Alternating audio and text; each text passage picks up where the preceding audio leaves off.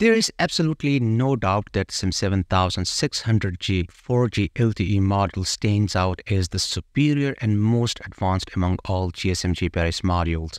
Its exceptional capability to be fully compatible with not just 4G networks but also with the older 3G and 2G networks sets it apart in the field of mobile communication technology. This versatility ensures seamless connectivity regardless of the network generation. Moreover, the GN7600G is indicative of its global compatibility, signifying that this module is not restricted by geographical boundaries. This global functionality allows for its use in virtually any part of the world, offering unparalleled convenience and reliability to users who require consistent communication capabilities across different countries and regions. This feature is particularly beneficial for international travelers and businesses operating on a global scale, making the SIM7600G an indispensable tool in the modern, interconnected world. I've already explained its technical specifications, onboard components, pinout, interfacing, and how to send and receive text messages. During the practical demonstration, I controlled 110 or 220 volt AC bulbs through simple text commands, and each time I would turn on or turn off a load, the ESP32 Wi-Fi plus Bluetooth module will also send me a feedback message, obviously with the help of SIM7600G module.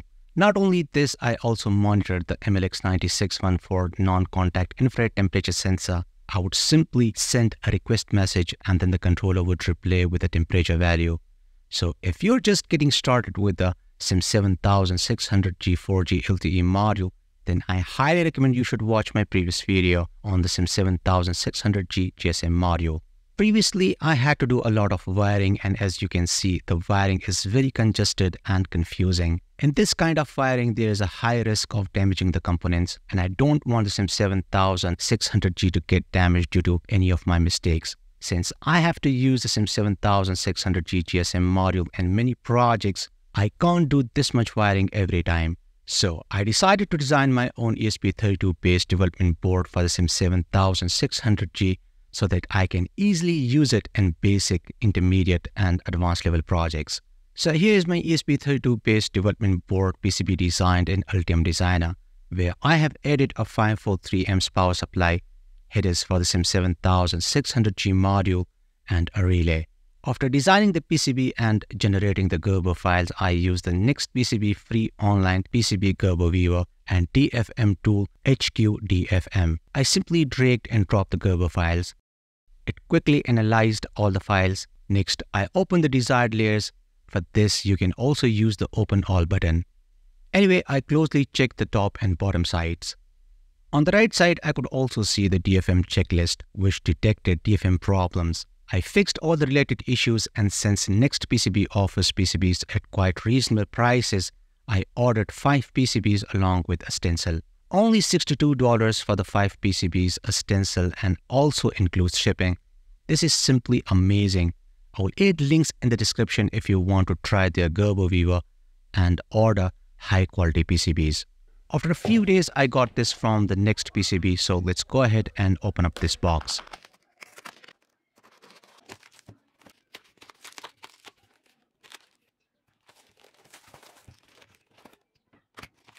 I got 5 high quality PCBs, and I'm really thankful to Next PCB for sending this PCB ruler. I'm really impressed with their PCB's quality. The traces are clean and precise, and the silk screen is clear and easy to read.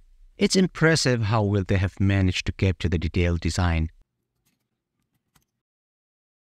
This is the SMD stencil for applying solder paste onto the PCB. It's made from a durable material, ensuring it will last through multiple uses. And I have purchased all these SMD components from AliExpress and Amazon.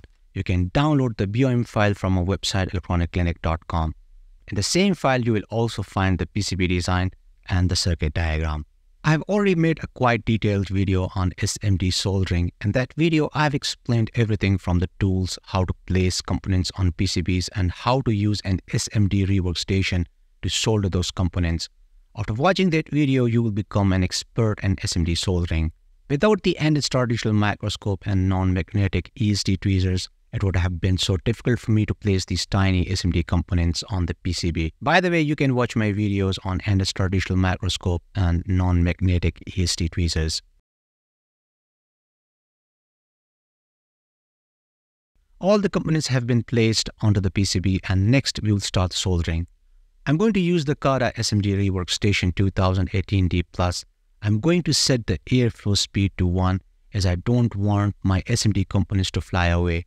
And I'm going to set the temperature between 350 and 400 degrees Celsius.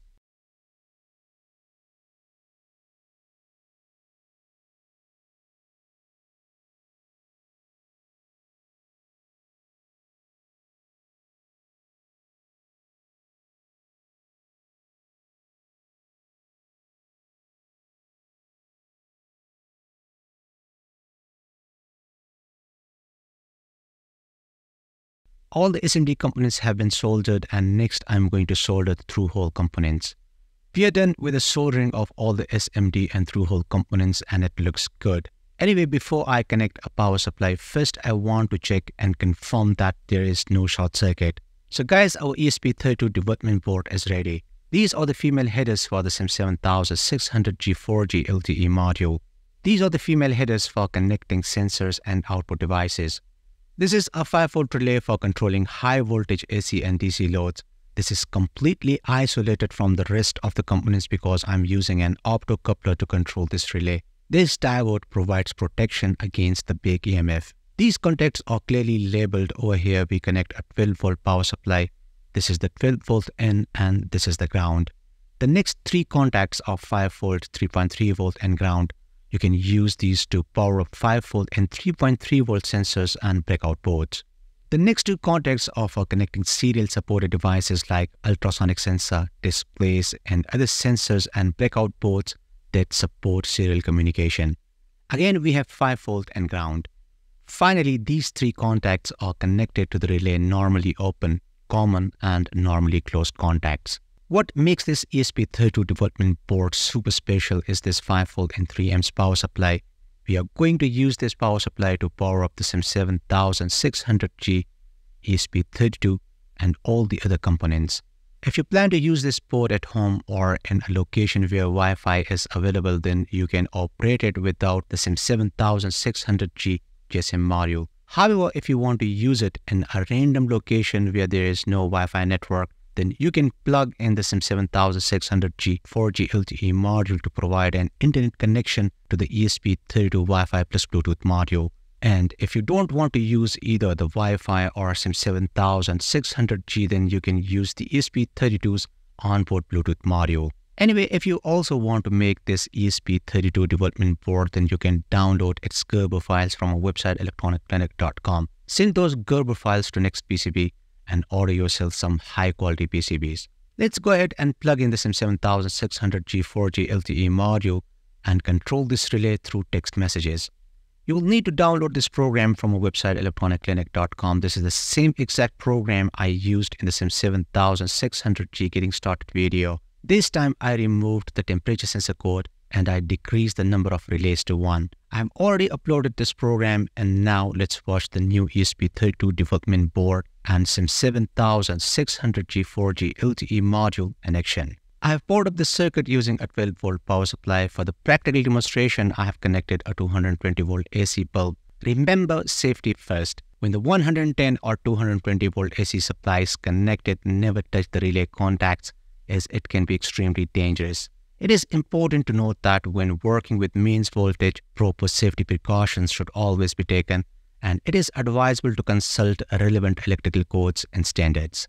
Let's send a command to turn on the bulb. Amazing, the bulb just turned on and now it will send a feedback message. Great. Let's turn this bulb off.